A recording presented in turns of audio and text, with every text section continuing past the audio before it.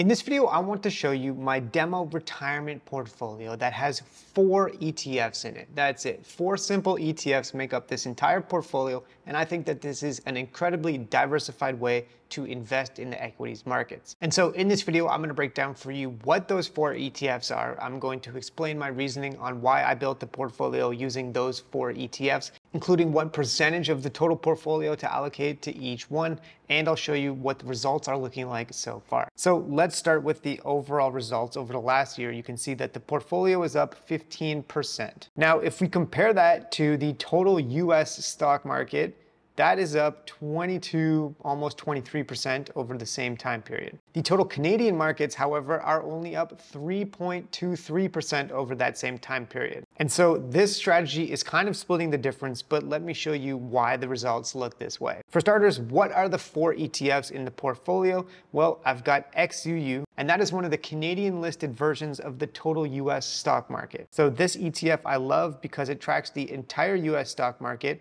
It only costs about $48 per share. And my target allocation for this in the portfolio is actually 50%. I want half of the portfolio to be allocated to XUU. And like we just saw, this ETF, which tracks the total US stock market, is up almost 23% on the year. And the reason why I really like this product and I'm allocating half of the total portfolio to it is, for starters, the total US stock market is traditionally the best performing asset class in the world, pretty much. And so any serious portfolio should have a large allocation to that. Also, the number of underlying holdings in the ETF is 2,640. So that means for every single share of XUU that you own tiny fractional amounts of over 2,600 different companies listed in the US. And so this is the linchpin of the portfolio, and it has been performing very well. And in fact, in the account today, I'm gonna go ahead and buy 8 more shares of XUU at the current market price. So let's confirm that order. Okay, the next largest position in the ETF is VCN, which tracks the total Canadian stock market. And like I said,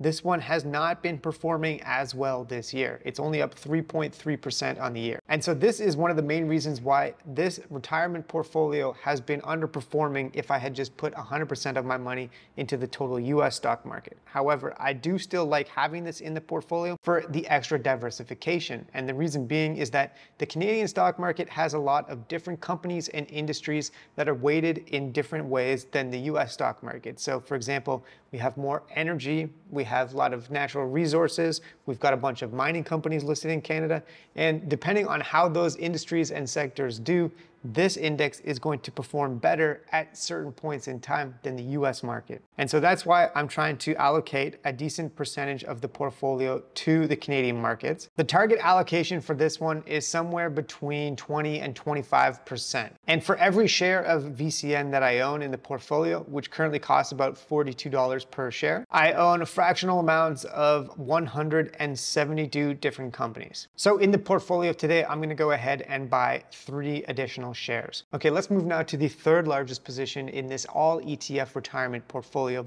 which is ticker symbol VIU. And this ETF tracks developed international markets excluding North America. So mainly we're talking here about Europe, some parts of Asia, and also Australia. Now, the performance of the total international stock markets, developed markets anyways, over the last year is slightly better than Canadian markets, but still much worse than US markets, coming in at around 4.5%. The total allocation of the portfolio towards this ETF is somewhere between 15 and 20%. And this one is really great for diversification because it gives you access to 3,841 different companies listed on stock market exchanges all around the world. The vast majority of these companies are large at over 70%. And if we look at the regional breakdown, you can see that the largest countries represented in this ETF include Japan, the UK, France, Switzerland, Australia, Germany, etc. So I'm gonna go ahead and buy 4 shares of VIU for the portfolio today. And the final ETF that I hold within this demo retirement portfolio is actually a cryptocurrency ETF that tracks the price of both Bitcoin and Ethereum. It's allocated 70% towards Bitcoin and 30% towards Ethereum. And if we look at the performance of this ETF over the past year, it's up 82%, over 82%. And that is precisely why I include this in my portfolio, is because in good years, it can really boost the growth of the portfolio. Of course, in bad years, it can have a drag on the portfolio. For example, from 2021 to the bottom in July 2022, was a very bad time to hold this ETF. However, I am a fan of having a small allocation included towards this sector, and my target for this is between 5 and 10%. So I'm actually not going to buy any new shares of it today, and that's obviously because over the last year it's had a serious run up. So if we are assessing this portfolio holistically, then we've got the cryptocurrency ETF, which was around 5% allocation, has practically doubled and is now nearing a 10% allocation. Then we've got the total US stock market, which is up solidly almost 23%.